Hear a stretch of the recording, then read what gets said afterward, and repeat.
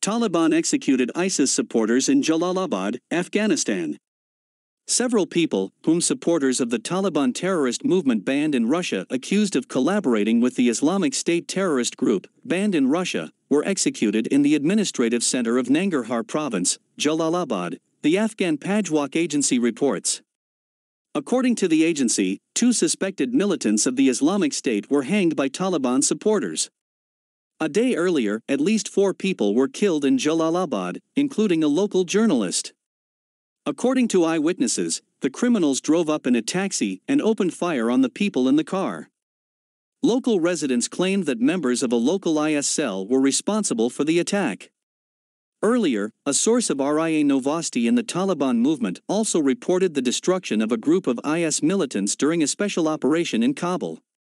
A group of IS militants was killed in the area of the city. RBC care after a short shootout, the source said. In August, against the background of the withdrawal of American troops from Afghanistan, the Taliban seized almost the entire territory of the country and announced plans to restore the Islamic Emirate in Afghanistan. On the day of capture of Kabul, the country's President Ashraf Ghani fled to the UAE.